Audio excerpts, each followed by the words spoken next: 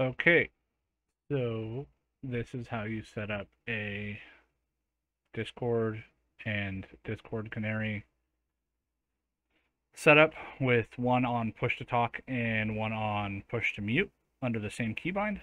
The easiest way to do it is to go to user settings, and this is your main Discord. So I have this as Discord, um, the one that you will be hot mic'd in. So you're going to go into user settings. First thing you're going to want to do is go into voice and video. Make sure that you're on voice activity so that you're recording or you're getting whatever you say you're hot mic'd.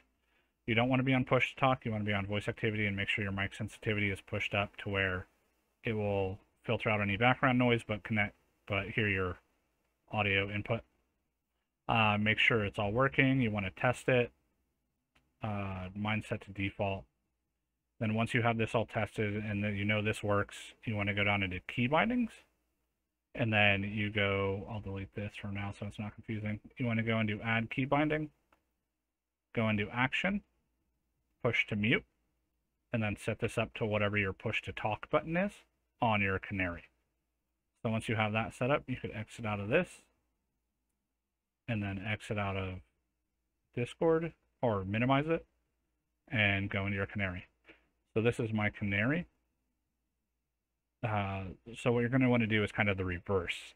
So all you really have to do here is go into voice and video, set it on, it'll usually I think default to voice activity, but you want to push it to push to talk, and then set your key binding, your shortcut to the same.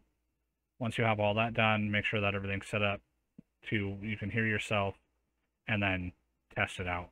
The delay is usually set at a good spot. You don't really have to mess with this, but you can.